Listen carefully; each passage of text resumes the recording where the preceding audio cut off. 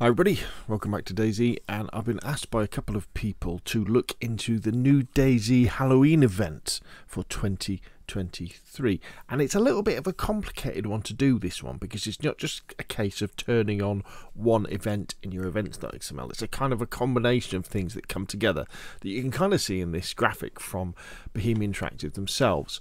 So you kind of as you can see at the bottom, you get the spooky effect on a lot of the castles, kind of this mist, and there's some different sounds as well.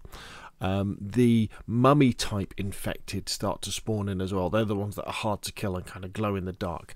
I think this witch is new that can spawn in. You get this goat with the red eyes that kind of explodes in a cloud of blood. In fact, what I'll do is in the description below this video, I'll do a link to Wobo's video about it, because he shows you some of these things. You get this infected who's got a jack-o'-lantern on the head. Jack-o'-lanterns are really cool though, because you can use them as night vision. And I don't think that's a new one, the vicar zombie. And I think this lady or this fella here is just showing you the stuff that you get, you know, the cauldron, and there's this new mask as well, and the fact that, you know, you can dress up as a mummy as well. So how do you do this on your local server, your community server as well? Well, what you need to do is you need to get yourself over to Bohemia Interactive's official DayZ GitHub repository, and this has all the mission files in. And what we're looking for is these ones down here, Halloween.Churnerous+ and Halloween.Enoch, Enoch being the code word for Livonia.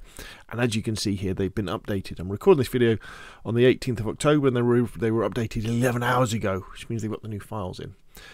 So what you want to do is you click on this little button here, and you go download zip.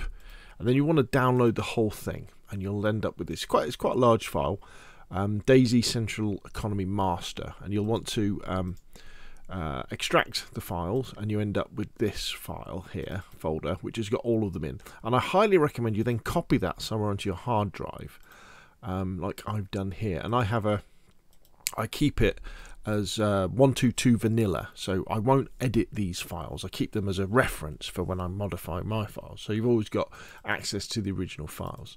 And then if you go in here, you'll then find, you can scroll down and you go to Halloween.Churnerous+, for example. So we've got all the mission files. Now, what you need to do is, if you want to install this on your community server, these are all the files that change. Now, you're going to ignore init.c if you're on console, because we don't have access to init.c. But basically, to get it to work, all you need to do is go into your web browser, say, for example, in Nitrado here.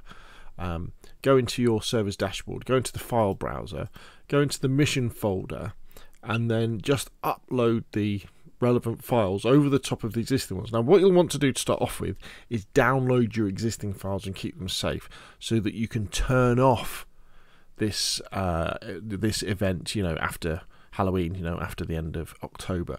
And you just upload all of these files over the top of the existing ones. So you've got area flags.map, CFG effect area.json, that's the spooky effects, CFG limits definition, random presets, spawnable types. Obviously, spawnable types is going to make you know, the different infected zombies spawn with their different things. In fact, if we take a look at that now, we can probably, if we do a search for witch, there we go. So we can see that the priest zombie has a chance of spawning with a witch who does black. Find next. There's a milkmaid. Yeah, there we go. So the milkmaid infected. she also has a chance of spawning with the crooked nose and the witch's hood. So she's the witch that way. So you would upload these on top of your existing files, and then you've got your DB, which has got your economy, events, globals, and types. And then you've got your ENV, which is your wolf territories, and your zombie territories. Not quite sure why. I guess zombie territories have been updated because of the mummy type zombie and the witch type zombie. So that's all been updated. So back up the files that you've got in your server, and then upload these on top of them. Now, but what you'll probably be saying then is, you'll be saying, well, what happens if you've got modified files? So if, for example, you've got a modified types.xml that has got loads of boosted loot in, for example, or you've got a modified CFG spawnable types.xml that's got lots of things that make loot spawn in pristine, Well, that's where it gets a little bit complicated. I'm not going to go into it here, but what you'd have to do is using something like Notepad++ and the compare plugin. You'd compare the vanilla 122 files, the non-Halloween ones, with the Halloween ones, see what the changes are, and then just do the changes on your particular modified XML files. Then upload those, restart your server, and they will start firing in. However, maybe this is my advice. This is what I would do, is if I was going to put these on my community servers for console or PC, what I would do is I would back up my existing XMLs first. So I would download them to my local PC, so they're in a safe place, so they're ready to be re-uploaded when I want this event to finish. And then what I would do is I would just upload these existing ones over the top of my modified files, and then just restart the server. Now, what that would do is that would make, when my new stuff spawns in, say for example I've got a server where everything spawns in pristine. Well, it means stuff isn't going to be spawning in pristine, but it's only going to be for less than 2 weeks anyway. That's going to be happening, but it's going to be a lot easier than trying to go into every single file, see what the changes are, and upload those changes. And then when those 2 weeks are over, I then go back to my original XMLs after Halloween's finished, and I upload those over the top of these Halloween XMLs, restart my server, and then everything will go back to the way it was. And remember, pretty much soon after Halloween, we're going to be getting update 2.23 anyway. Is it update 2.23? We're up to, sorry, 1.23 we'll be getting, won't we?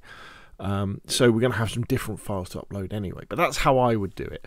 If I wanted all these different things to happen on my particular server, I would go to the GitHub repository, download the Halloween files, make a backup of my edited XMLs and JSONs, upload the Halloween files over the top, restart my server, and then when I wanted it to finish, I would do that. But the more advanced people out there, the more advanced modders out there, you can compare the files, take the changes, and then install the changes themselves.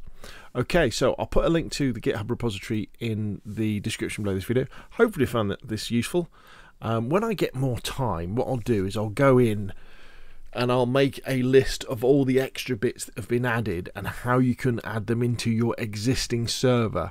So for example, if you want the goats with the red eyes to spawn all of the time, then we'll do them. Or maybe I'll do some files where the goats with the red eyes will only spawn inside castles or something like that. What do you reckon? Maybe we'll do something like that. Anyway, hopefully you found this video useful. If you have, hit like. If you want to see more of the same, press subscribe, and I will of course see you again soon.